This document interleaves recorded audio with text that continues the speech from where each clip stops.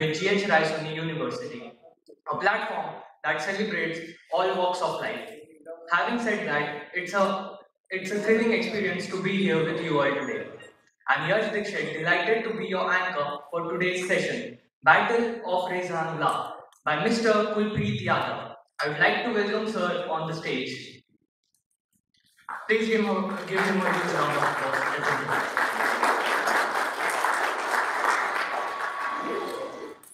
Is it a mic? Yeah.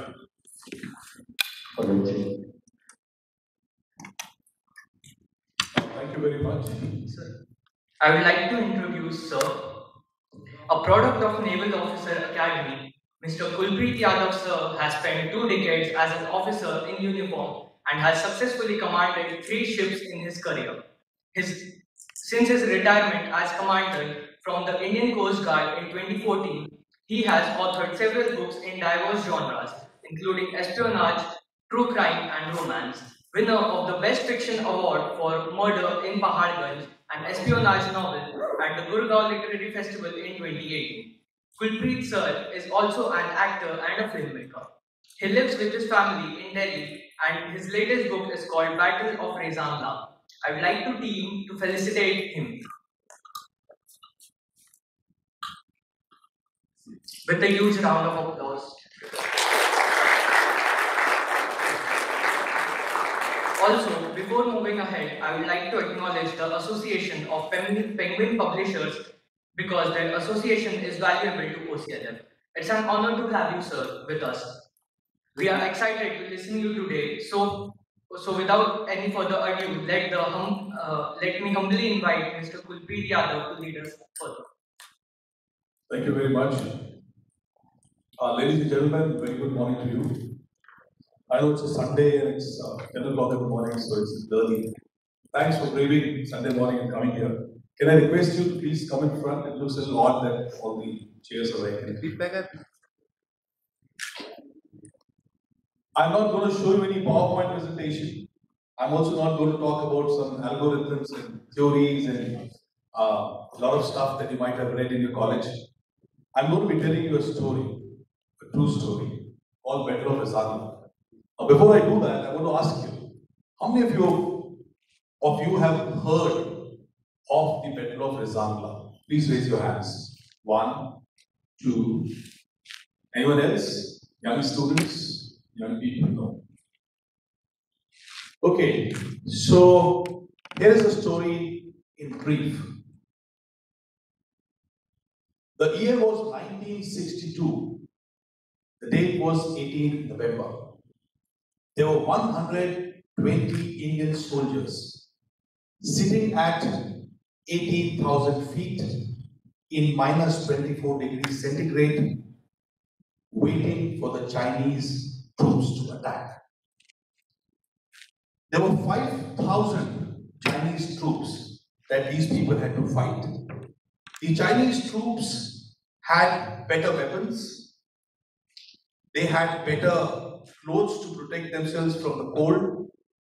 The Indian troops were not only less in number, they also had outdated World War II weapons, very poor standard of clothing, and yet they were given this job of defending a pass called Rezang, which lies in Ladakh district. You know where is Ladakh at least? All of you. Now these people, these 120 soldiers of Charlie Company of 13 Kumaon Battalion, were all not from the hilly areas, they were all from the plains. They were from Haryana, they were from Rajasthan, and they were from Uttar Pradesh. Their Brigadier Raina, who was the brigade commander, who became the chief of army staff around 10 years later, he sent a message to these 120 people that when your weapons, when your ammunition gets over, you please come back. You leave the territory and come back because you cannot fight an enemy with no weapons, no ammunition. In army, this is known as organized retreat. Come back, have more ammunition, find a more strategic spot, and then start fighting. Now, here is what these 120 soldiers did. They decided not to take a single step back.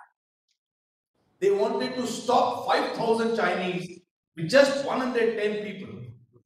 And you know what happened? What was the result? They succeeded in stopping them. 110 of them laid down their lives. 2 of them were my blood relatives. It has been paining me for 50 years. I'm 53 years old. It has been paining me ever since I have understood. I mean, I got my senses from 12 or 13 years old. So for the last 40 years, it used to pain me immensely that nobody in India knows about the valor of these 120 men. That is Battle of Rezang all about. How did they do this? Yeah. They did this by courage, by planning, by training, by better strategies, by becoming a cohesive, cooperative unit. Let me share with you some statistics. Charlie Company of 13 Kumaon is the most decorated companies of Indian Army till date. Out of 120 people, one got Paramveer Chakra. You know what is Paramveer Chakra? The highest gallantry award in India. 8 were awarded Veer Chakras. 4 were awarded Sela medals. 1 mentioned in dispatches. And today, Charlie Company of 13 Kumaon is called as the Rezangla Company.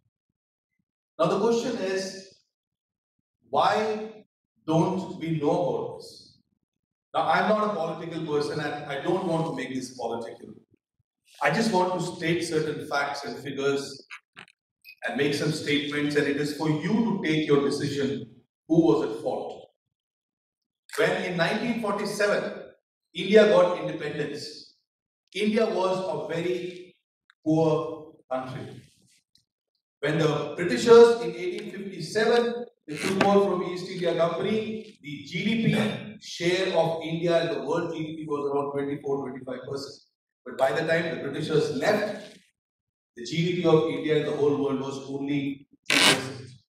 Now, the party that came to power in 1947 had 2 options: remove poverty or strengthen the military. Today, in hindsight, we can blame them. But the Prime Minister of that time took a decision to remove poverty. In 1949, the current party that rules China came to power in Beijing. It was called Peking at that time. And they were exactly in the same situation as India. It was a poor country and they had to take a call whether to remove poverty or to strengthen the military.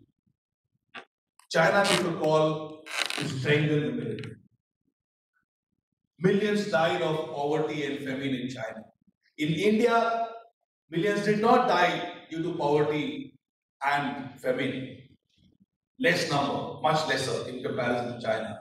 But we neglected our health. Why did we do that? We did that because after Second World War, the whole world had taken a kind of resolve that countries will live in peace, United Nations is there now, and countries will not go to war with each other. So India was confident that first let us remove the poverty and then we will see what is to be done and effects or not. In fact, Prime Minister Jawaharlal Nehru at that time made a very controversial statement, which is mentioned in the book also, when he said, we don't need army, scrap the army, police is enough. Because that was the mindset of that time. Today we can blame, but that was a fact. Because our army had World War II weapons, our soldiers did not have even automatic weapons. The coat parka, which you wear in winter, the coat which is given to you, was so poor quality that it was not possible for them to stand outside their trenches and bunkers in minus 24 degrees centigrade. The gloves which were given to them were of such inferior quality that when you put your finger inside the trigger guard of any weapon. To fire a weapon, you have to put your finger in the trigger guard. The glove is such poor quality and thick that your finger will not go inside. So what will you do? You remove the glove. When you remove the glove in minus 24 degrees, you know what happens? The trigger is metal and this is skin. It sticks to it. It becomes one. And you can never remove your finger now. It only has to be cut and removed. But our soldiers removed the gloves and put their fingers there and fought. Now the story does not end here. After 110 people who sacrificed their lives out of 120, when they came back remaining, so let me give you an account of the numbers. Out of 120, 110 laid down their lives. Out of 10, 6 were taken as prisoner of war by China, and 4 were able to, in very bad condition, they were able to reach back to the battalion. Because the company commander called these 3-4 people who were yet to, who were still okay, and company commander knew that he's going to die in a few minutes, but he knew that these people might survive, so he said, go down the hill to the platoon, to the battalion commander, Lieutenant Colonel Dhingra, and tell him that this is how our company has fought. So he sent these people to the battalion headquarters. But tragically what happened? When these people went to their bosses, these survivors, and told them this is how we fought, the bosses said, no, you are lying. It is not possible. It is not possible for 110 people to defend their territory where enemy are 5,000 in number. So these people said, later on we came to know that 1,300 Chinese soldiers had died. We had lost only 110. That is the unofficial record, Indian Army record. But China has agreed to 500 people dying in that battle. 500, that's the official record, by just 110, 120 people. But God is there. So I'm talking about 18th November 1962. In February 1963, Indian Army had already rejected these young boys who had come, the Sipais, saying that this is how we fought. So India was not even knowing about this battle, the valor of these people, that they succeeded in stopping the Chinese. A shepherd, you know what is a shepherd? Gadaria, the person who takes his livestock for grazing. So one local Ladakhi shepherd was roaming in that area. He came to Rezang. He wanted to know whether the ice is melted or not, whether I can bring my animals now. Is this the right time? Is winter behind us, etc. And when he came there, his feet froze because he saw 110 people in front of him with their guns still in their bunker. Some are crouching, some are just outside the bunker with a bayonet strike. Because Mother Nature had frozen the entire war scene exactly the way it was. Not even one soldier had taken a bullet in his back. Every soldier had taken a bullet on their chest. Everybody had dozens and dozens of bullets. But they were frozen and they were standing there. So he ran and went, told the army office there, and the news reached Delhi. And Brigadier Raina, who was the brigade commander, he was sent there along with Red Cross and media, and they went there and then they saw these brave Indian heroes still standing there with their guns. Photography was done, and that is the first time the Indian Army came to know about this brave account. But still we don't know. Why we don't know? Because India lost the 1962 war. It was only one bright spark was Rezang. And by the time, government had already decided to move on, to strengthen the army, to make our country stronger and more secure, and our borders less porous, so that this cannot be repeated. And the Indians forgot about this battle because nobody wanted to talk about 62. Very soon in 1965, Pakistan attacked India. What happened by this time in 3 years? At a very fast pace, India had got ready. We gave them a bloody nose. Then 71 happened. India fought another war. And we won that war. Right? So everybody in India is only talking about 1965 and 1971. In this process, everybody forgot about Rezang. Now, as a child, I did my schooling from Chandigarh. My father was in the Air Force. So when in summer vacations, when we used to go on chutti to my village in Haryana, the place that I belong to, in my village, women used to sing songs of valor, of Charlie Company, right? And I used to get really goosebumps. I'm getting goosebumps now about the valor of my forefathers. And I used to come to the school and talk to my friends. This is what happened in Rizallah. They used to look at me and say, what is Rizallah? And then thereafter I went to college. My father got posted to Pune. So yes, I was studied in Maharashtra. So one thing common between us in Naroji Wadia College for 3 years where I did my graduation. In Wadia College, I used to go and tell my friends, this is what happened in Rizallah. And they used to say, what is Rizallah? And then by the time I thought, okay, India is a very large country. It's okay. Doesn't matter because so many wars have been fought, so many things have happened. But when I went to the Naval Officers Academy, and there I found no book on Rezangla even in the library there. And subsequently for 23 years that I interacted with officers and men in every forum and every function, every party, every seminar, I used to raise this question of Rezangla and nobody had heard of Rezangla. And that is when I took a call 2.5 years ago that if someone has to write a book on their bravery and give the true tribute to these soldiers, it should be me.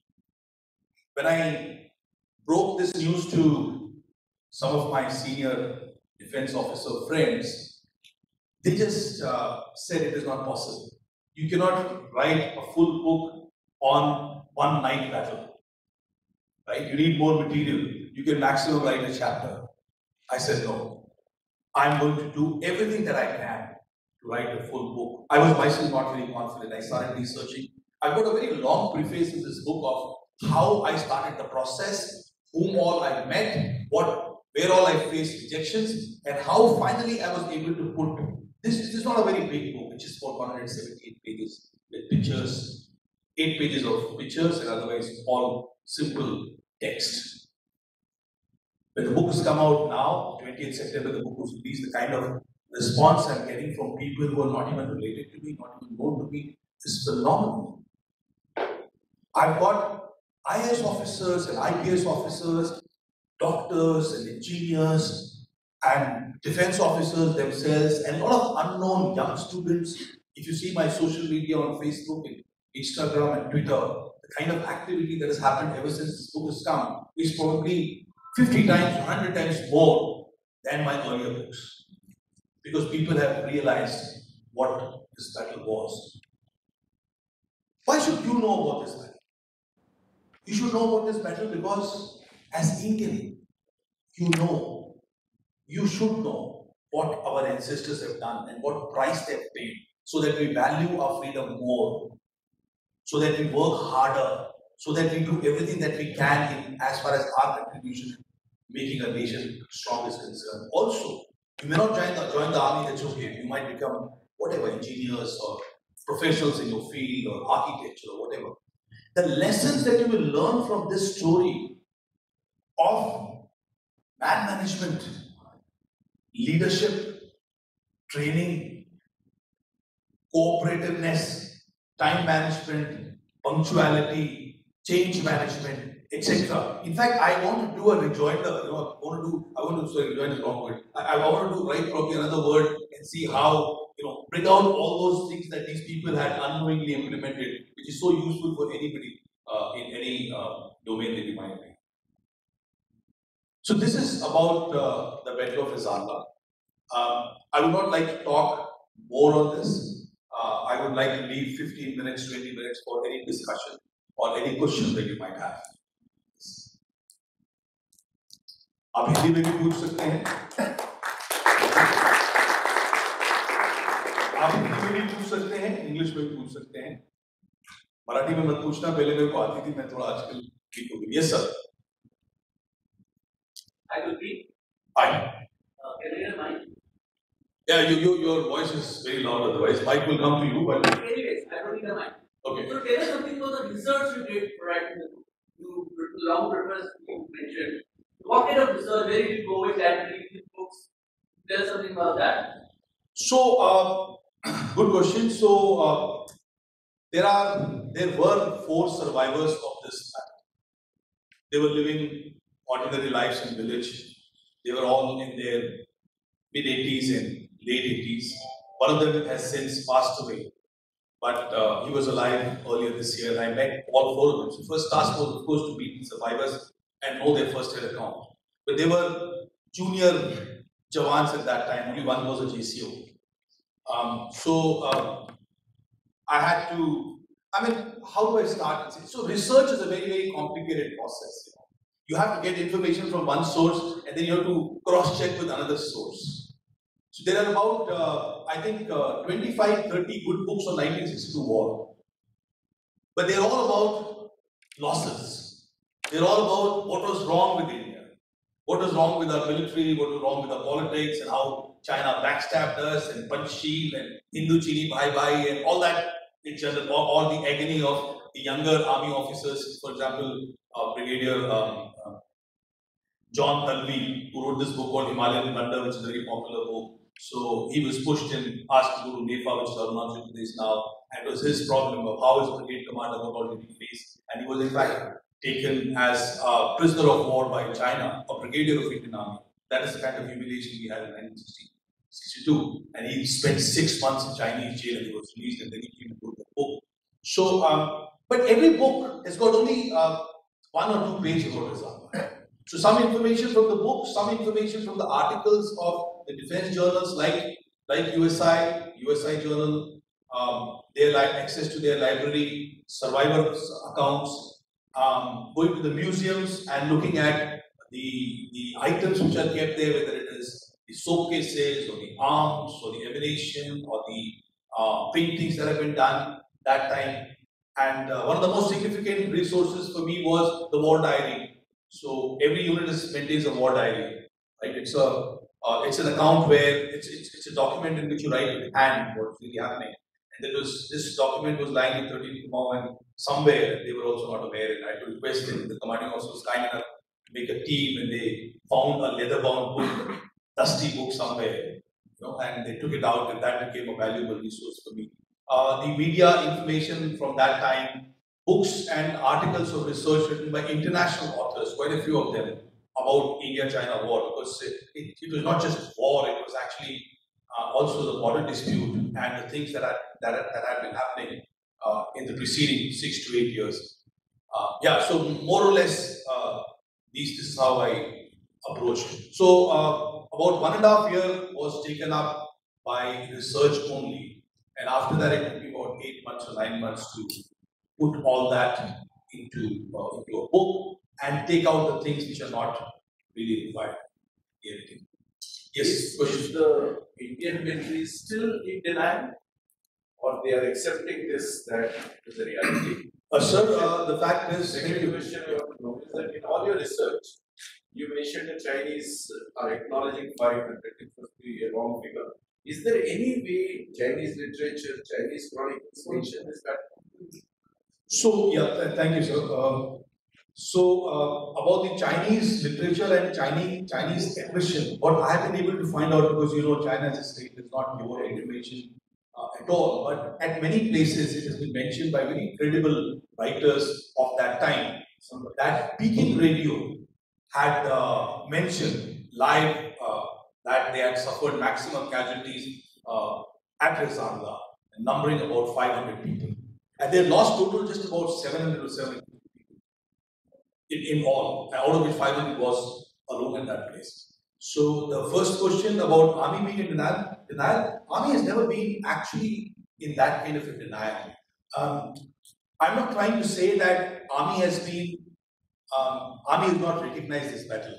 All I'm trying to say is that nation does not know, and in army, the army people know. Now, Indian army is a huge organization. So, infantry, most of the people in infantry would be knowing about this battle. Maybe not in that much of detail. Now, this book will help them to piece together some of the missing links and missing information. But army has been, we have this became the highest decorated company just because of army, because they recognized the valor and they gave all the gallantry awards. Yes, the young people should ask me some question, whatever. Yes. Sir, where did the curiosity first start in your head that you have to think upon this topic and let everyone know about it? And how did you gather all the interest? So yeah, thank you. As I've said in my talk earlier, that it used to pain me because I thought, here are these 120 people who've sacrificed their lives and what their final moments must have been. They must be thinking that the nation is going to remember us, and that's the reason we are forgetting our family. We're forgetting, we just fighting and dying for the country. That rang de basati chola kind of a thing. But it started paining me that I don't think I met anybody in my life who had heard of it, even as an officer. So you can imagine my pain. And earlier, since my writing journey has been almost 15 years, I started writing while being an officer. But of course, it gathered momentum only in 2014 when I left my job. I've written all kinds of books. I've written crime fiction, I've written true crime, I've written thrillers, I've written espionage, I've written romance. And I wanted to somehow, without realizing, I wanted to get ready mentally, to come to a point where I'm in a position to write more authoritatively, in a more authentic way, and people are likely to take me more serious because of my credibility as a writer. Had I written this earlier, again, this is not a conscious choice. Probably this happened at a subconscious level that I wanted for the timing to be right, and I think the timing is now. And this has also given me courage to write about some other stories which people do not know that much about, and I picked up one of them from 1857. It's again going to be extremely hard. 1962 was recent. 1857 is old, and all of us know as Indians we're poor at maintaining records. So all the records of any battle of 1857 that I want to write about, I will have to probably depend more on the British archives than our own archives, because we just got in the habit of writing. I hope it's changed and you people maintain diaries and write about your experiences. That's very, very important. Yes. Next question from here. Girls. Hey, girls. Yeah. Yeah, okay. I think Shaitan Singh, I hope I pronounced his name right, he won the Paramveer Chakra Award posthumously. So, and he was such a huge character, the Battle of Rezang. So, what's your favorite anecdote about this Lion Heart of India, who's been unfortunately forgotten by so many? Okay, thank you. So, lots of anecdotes are there in the book which I've been able to reconstruct based on accounts that I've read here and there. One of them is by the adjutant of 13th Kumar. On the night of 17th of November 1962, the adjutant, that time Captain Saklani, who later on became Lieutenant General Saklani, and passed away just a few years ago, 2 or 3 years ago. He called up as a young captain to Major Saab on landline, telephone, and he asked him, and he said, "Sir, is everything okay on the border?" Because wo bhi niche se bol raha hai. So Major Shaitan Singh said, "Yeah, everything is okay." Then he started laughing, Major Shaitan Singh. So Captain Saklani said, "Sir, why are you laughing?" So he said, "I'm laughing because I've got a letter from Jodhpur from my wife, and sorry, and she's saying that यहाँ पे जोधपुर में खबर फैल गई है कि Major Shaitan Singh already शहीद हो गए." So he said, "I don't know how, but people in they are saying that मैं शहीद हो गया हूँ और मेरे लिए कुछ स्मारक बनना चाहिए और वगैरह वगैरह होना चाहिए." So Captain was taken aback, and he said, "Sir, this is." So he started laughing. He said, "I don't know from who manufactures these kind of rumors, right? But he took it so lightly at that time. And Captain Saklani has written this himself in one of the essays that is written about 1960 war, about this experience of this. The second anecdote about Major Shaitan Singh was when the news came to him from Brigadier Raina through Lieutenant Colonel Negra that once your ammunition gets over, we've already seen, our intelligence has told us there are 5,000 people, you are 120, तुम कुछ नहीं कर सकते. Ammunition चलाओ, 600 rounds everyone had. And then Lee Enfield 303 rifles. एक बार चलाओ, फिर cock करो, फिर दोबारा चलाओ, so you can maximum do about 25 to 30 rounds in a minute. And the Chinese had automatic weapons. all automatic weapons. We had only 9 LNGs among 120 people, but everyone else. So he called the platoon commanders, 3 JCOs who were, having 35 people each. He was in the command post, and he said, "Brigadier Saab ne bola hai ki ammunition khatam ho jayega to wapas aaye." So what should we do? Now here's the thing: a captain will not ask his JCO what should we do. He'll just pass on the order and say, "Jolly will do it like this."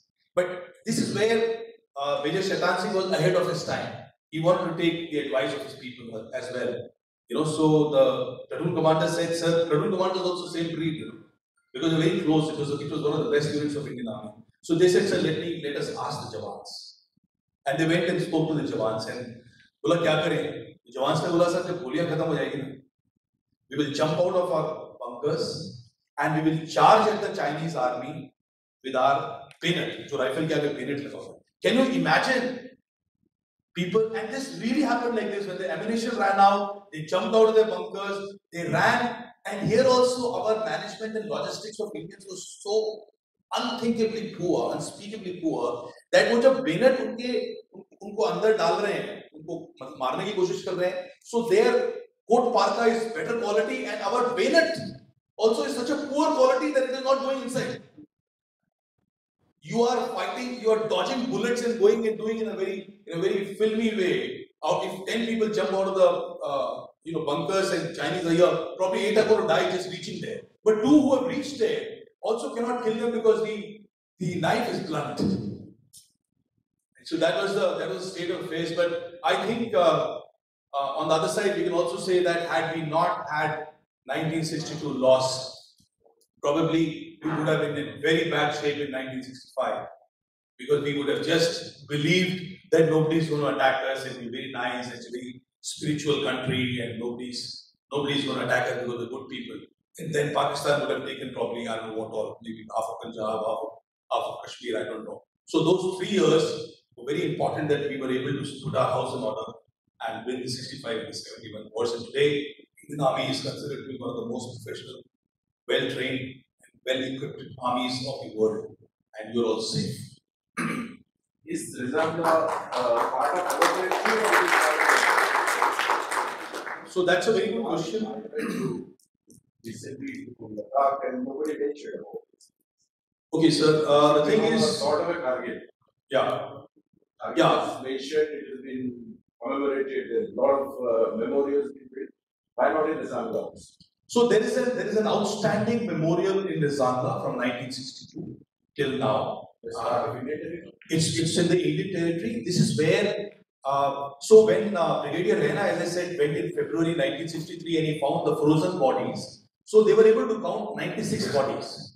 And they brought the 96 bodies away from the past in the Indian territory, and they did the funeral pyre there. And exactly at that place, now we have the Rezangla Memorial. And just now on 18th November, a revamped Rezangla Memorial has been inaugurated by the current Defence Minister at the same location. What they've done now is that they've also made a smaller memorial adjacent to this to commemorate the Galwan fighters, which I think should not have been done, but that's my personal opinion, because every unit has got their own memorial. If you just combine, they will dilute the essence of, because you see, all the entire army is based on caste, the valor of the caste. So 13 Kumau is a 100% Ahir company. So that's why the memorial is called the Ahir Dham. So if you bring in now Bihar regiment there, the warriors, or Punjab regiment, or you go to Punjab regiment, put your memorial there, then it is basically you are in a way diluting the essence and the fabric of Indian Army, which is nothing wrong. But if you do it across the board, so if you disband the caste and community-based Indian Army, which was set up by the Britishers, and make it composite, but that's a very big decision, and that I don't know, that entails maybe change in constitution or something like that. So to answer your question, we have a very big memorial at Rezangla. It is called the Rezangla War Memorial. If you just put in Google and put images, you'll find a lot of pictures there. But since it is so close to the border, and ever since Galwan happened, so the tourists, which were earlier allowed to go to there, are not allowed to go up to that place. And what these people were doing was, when I say save the entire Ladakh sector, how did we save the entire Ladakh sector? These 120 people. So one of the things that was foremost in their minds was, adjacent to Rezangla, there is an airfield. There used to be an airfield called Chushul airfield. Now we have a Chushul village there. The airfield is no longer used. That was the only airfield which was connecting the entire Ladakh region to India, because roads were not there at that time. Right? In 1961, or no, earlier in the beginning part of in 1961, Srinagar was connected to Leh by road, and from Leh to Chushul in 1962, just a month before the war, that is somewhere in October, a jeepable track, they call it, on which kind of kacha track was made from Leh to Chushul, right? But from Chushul to Rezangla, there was nothing. So this airfield was very important, because this is where, for the not just for Rezangla, but for Spangorso Lake and Pengong So, and whichever places we have these forward locations, the army was located, all their equipment, rations, and everything was coming on this airfield. So if China just crosses Rezangla, they take over that airfield, the entire Ladakh is gone. You can do nothing about it. So they were protecting that airfield, and that is how technically we say that they succeeded in saving the entire Ladakh region. Yes, more question? Anyone else? Okay, so how much time is remaining? More is done? We finished the time. I just want to can I take 1 minute more? 1 minute more? So, there are individual heroes in this. मैं एक hero के बारे में बताता हूँ. There are, of course, you can read more about these people in the book. Called Ram Kumar, Naik Ram Kumar. So Naik Ram Kumar was in charge of 3mm mortar section. Mortar वो gun होता है, वो bomb होता है जो trajectory bomb होता है ऐसे. That is generally at the end of the company. And Ram Kumar की section में there were 9 people, right? And during the battle, all of them died.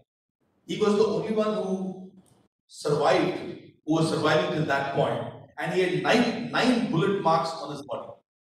And his nose had got blasted away by a sharpner. He had no nose.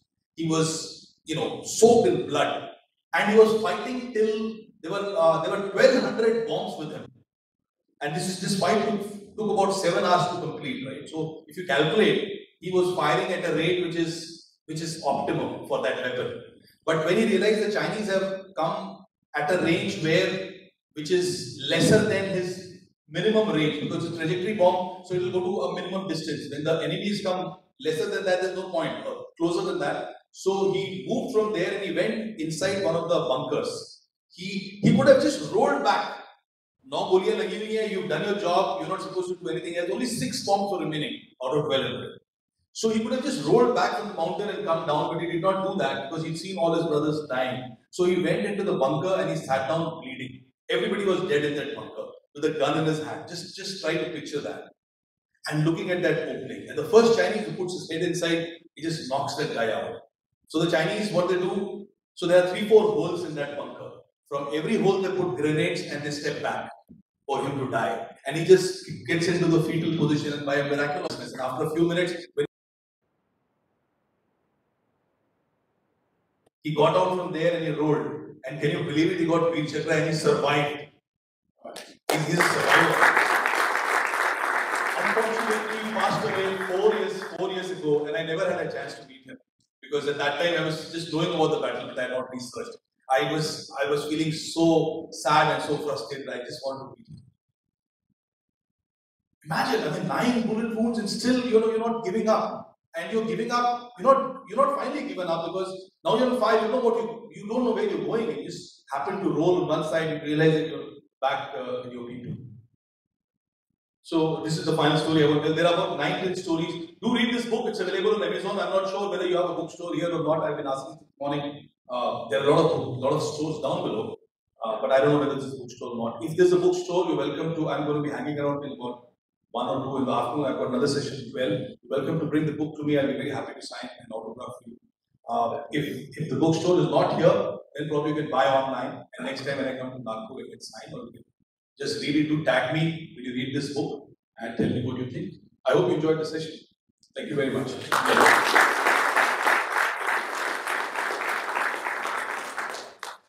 You're not carrying some books. No, I am not even carrying one book because every festival has got a bookstore. So I was asking them. I said, "मेरे को एक book दे देना, ताकि मैं सबको दिखा सकूं cover." But apparently.